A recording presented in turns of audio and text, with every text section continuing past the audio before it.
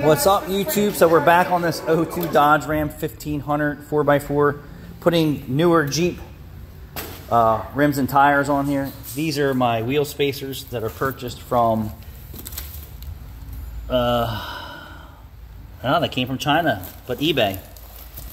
I think they were like $80. And then there was a difference between the lug nuts. So the factory ones are half 20, and then the lug nuts studs are, what do they say? Half 20? No, 14, sorry, 14 millimeters, right? What were they, Caleb? 14 what?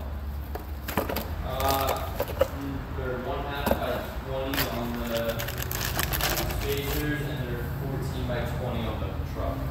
So 14, 20 thread here, and then half, is what you're saying? Yeah. Right, and half 20 on the adapter for these.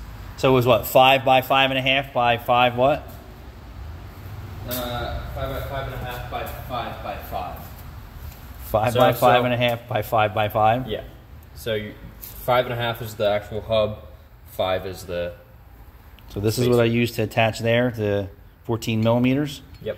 And then I got these for the rims, and then I got to go outside and get the wheel. So sit tight. Let's see if we can't hang you up here. Let's see if we can make magic.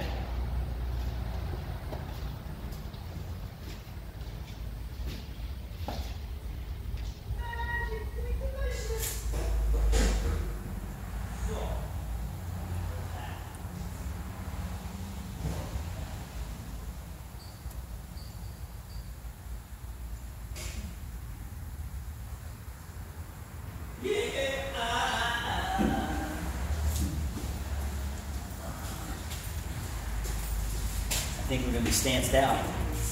Yeah. Just a little? Just a little. Let's get this get out the way. Oh.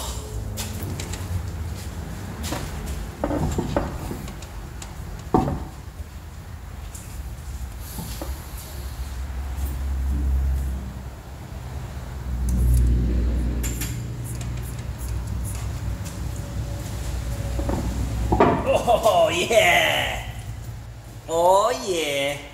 They fit, Caleb. I expected them to. Sometimes I can't stand this. When I'm not familiar with doing something like this, because we don't do it all the time.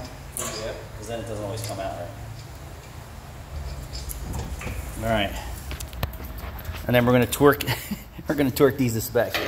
Are you actually? Oh, yeah, watch.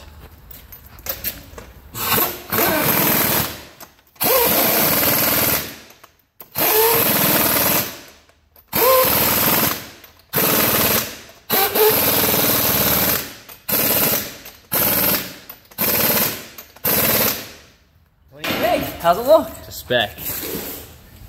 It looks beefier, doesn't it?